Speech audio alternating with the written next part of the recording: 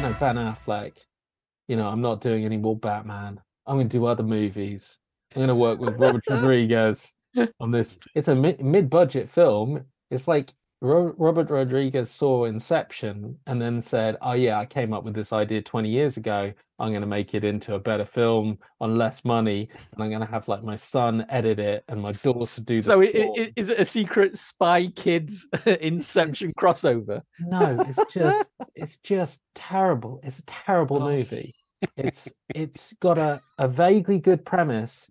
It could work as like a Black Mirror or Twilight Zone episode. It really could, but they don't do that. They make it into an hour and a half of.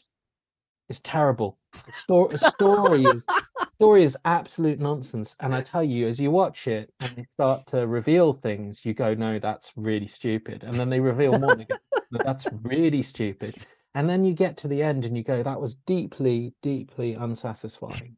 And then there's a stinger at the end and you go, "That makes no sense." And then you wait another 30 seconds and there's another stinger that completely reverses like half of the plot for one of the characters.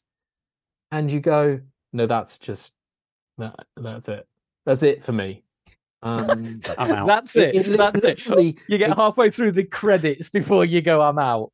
in the space of the last half an hour, it goes down a point from like 6 to 5, and then in the space of the last 120 seconds, it goes down a point for the first stinger, and then down at least a point for the second stinger. Like it's like 6, 5, 4, 3. That's it. I'm just going to watch the last 10 minutes. It's really, if you watch the whole film and you get to that last stinger, you will be shouting at Robert Rodriguez. I bet I love it. I mean, it sounds like the Fast 10 of Inception type movies.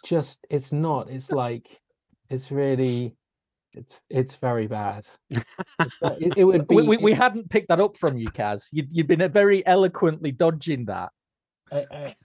It would be like watching The Matrix and you get to the end and you realize that Morpheus is Agent Smith. And that would be cool. And so is Neo. I didn't think it was possible to make The Matrix any better, Kaz, but you just have. And they've all gone off in like a helicopter together, and then that's the end. And like, I'm praying there's no more of these movies, but clearly he wants to make them because he wants to show what happens next. But it doesn't make any sense. None of that makes any sense. Like, anyway, doesn't.